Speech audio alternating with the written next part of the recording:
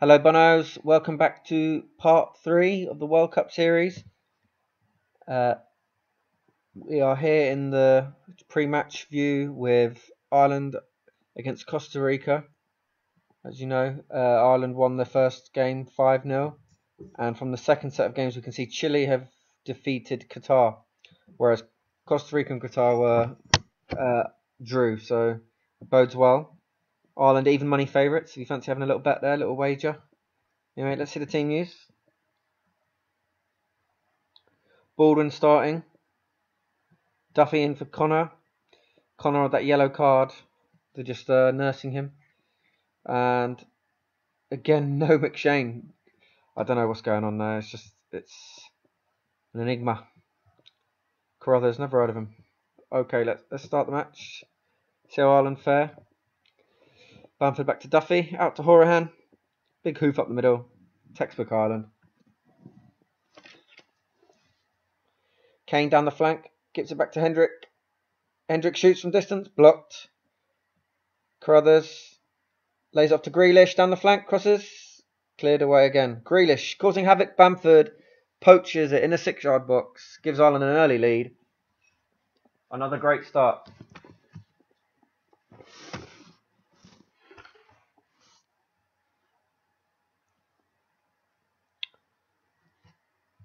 Let's get the split view. So danger here. Cross to the back post. Deals with it well. It's a shame it's not Connor and Gal marshalling it. Another cross. Joel Campbell. Andrade. Goal. Ireland concede their first goal of the tournament. Failed to clear their lines from the set piece and push out.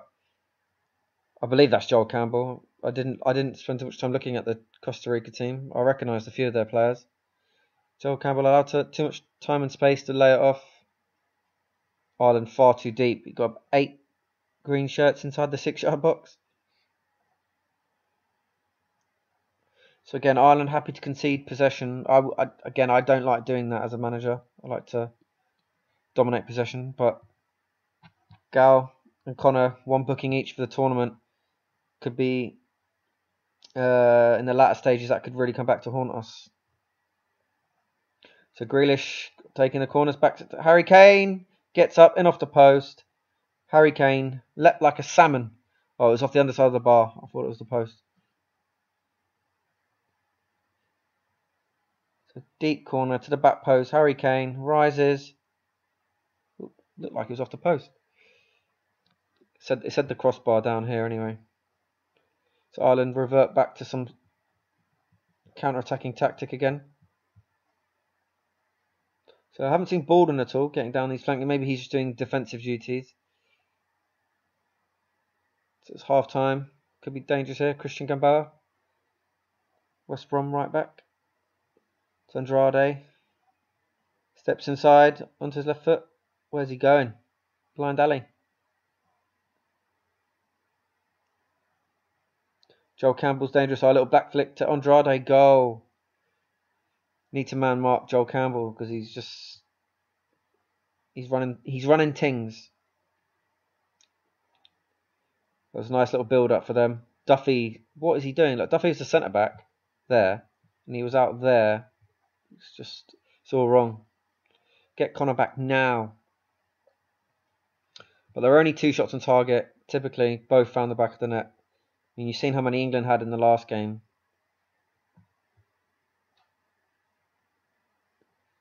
Horahan out to Baldwin. Come on, Bono. Plays it inside. Carruthers, our good first time ball. Bamford. Kane. Goal. Don't know what this defender was doing. Playing offside. Idiom. So Baldwin was involved in the link up there. It was good, quick interplay. Little triangle.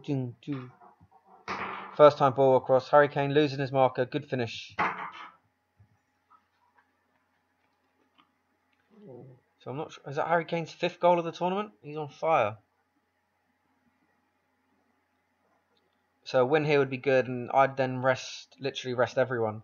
But I know what the artificial intelligence like. They'll probably play Connor or Gallagher, who are already on a booking, and they'll needlessly miss the knockout stage. Right, Grealish plays it in. Gallagher with a header. Gallagher scores his first goal for Ireland in the World Cup. Just beat the offside trap. Near post. Keeper left stranded. Well timed run. Look, peeled off his marker. Hint of offside. But the linesman was well positioned. That was a proud moment there. The whole Gallagher family, no doubt, in Qatar, melting in the sun, watching him, cheering him on. Can Ireland get 5 again? 5 in 2 games. Gallagher! Oh, he's on a hat-trick! Can't stop this man in the air. A second goal in the space of 2 minutes, I think that said. Grealish has been devastating. Oh, again, no one can get near Gallagher. He just finds space. Better than Ivanovic in the air. Conor Higgins is on. Gallagher on a hat-trick. So Grealish wins it down the flank. Harriman. Bamford. Oh, McAvoy. Flicks it back in. Harry Kane off the crossbar. Gal and Kane both on a hat-trick. Ireland just seeing it out. 2 games, 10 goals. Can't ask much more than that. Through to the knockout phase. Probably the first team through as well, because would have been this group's only group to have played both group games now. And that's Charlotte. Another brilliant performance. We'll check out the stats. I wasn't really looking at the player ratings that much. Grealish, 4 assists. I don't know how much he had in the first game, but he had a lot of assists. Vindicating the exclusion of Beasley there. McShane waiting in the wings. I don't know when he's going to play or what it will take for him to play. He's obviously slept with Mick McCarthy's daughter or spat on him or something. Something's gone awry there. Okay, good result, Bonos. We've got a few minutes, so I will have a look at Nick because I somehow omitted him when I was going through episode 14. It's only come to my knowledge now that we didn't check him out. So we'll have a look now. Run through all the other groups as well. So it's quite, as fate would have it, 2 weeks ago, if I had done Nick in episode 14, you wouldn't have seen that. That's only happened very recently because it came up on my news timeline because I follow you boys. So Nick, you're staying in Italy. You'll probably be annoyed about that, but at the same time, just happy to leave Roma. But Torino are a mid-table Serie A side, so you could find yourself in the same spot. Don't believe there's any money. No money exchanged hands. I don't know what yet. 0. So I'm not sure about the clauses for Brentford or anything like that. We won't find out your contractual stuff until you've officially joined. So you're joining Torino on the 1st. I could have a quick look when we get to July because I'm assuming that teams like England and Ireland will get to the knockout stage. Well, Ireland are there, but deep into the knockout stages, England should be there, and this will have gone through by then. So yeah, if I didn't look at your stats again, I apologise. So you had 4 starts for Roma, so not another wasted year. You didn't leave, and they all came off the bench. You didn't play much reserve football. You had 1 start in a cup game on 1 international appearance. So your international appearances are drying up. So you did get a goal against Moldova. So you asked to leave. I think you asked that last year, but you got your wish come true. Probably just happy to take anyone. I did look at Torino though because I thought I did your profile, but I didn't. Obviously, because you commented on it. But let's have a look at Torino. See if they're any good. I won't recognise any of their players. I doubt.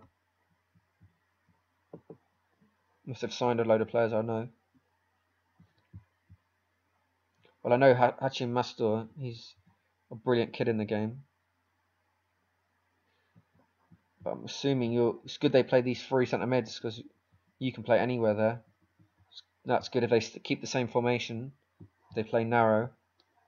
But again, I'm not too sure if who you're better than there or whatnot. But just hopefully you play. But they did finish 8th in Serie A, so I mean they're not too much of a dissimilar standard to Parma and Roma, and the most you were getting there was 19 games, and so